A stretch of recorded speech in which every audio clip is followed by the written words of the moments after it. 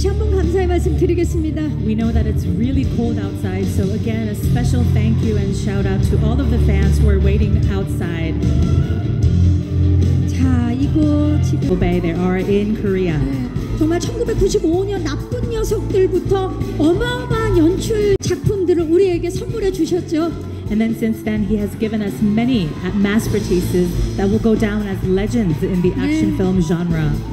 자, 추위도 뒤로 하고 지금 열심히 사인 중이시고 다시 실내로 돌아왔습니다. And we know that the cold cannot stop any of them from meeting with their fans.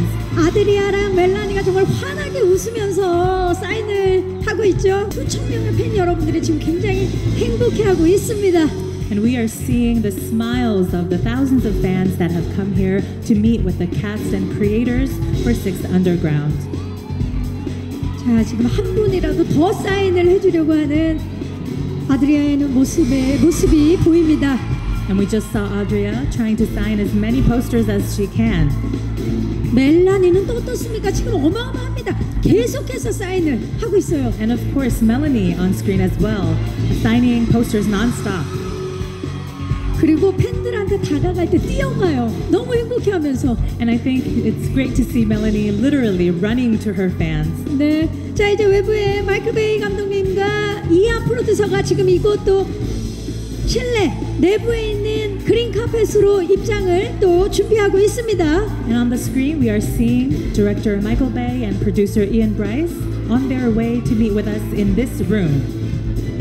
네, 이제 잠시 후에 마이클 베이 감독님과 이안 브라이스 프로듀서님도 이곳 이 실내 그린카펫에서 곧 만나게 될 겁니다. And soon all of us here will be able to meet Michael Bay and Ian Bryce at the indoors green carpet. 정말 팬들에게는 평생 잊을 수 없는 오늘 이 축제의 날이 될 것 같아요. And I think we can all agree that tonight will be an unforgettable night for all of the fans that are here today. 우리 배우분들도 너무 표정이 행복하고 팬들도 행복한 모두가 행복한 날입니다. It's really great to see all of the fans and the stars and all of us here all smiles.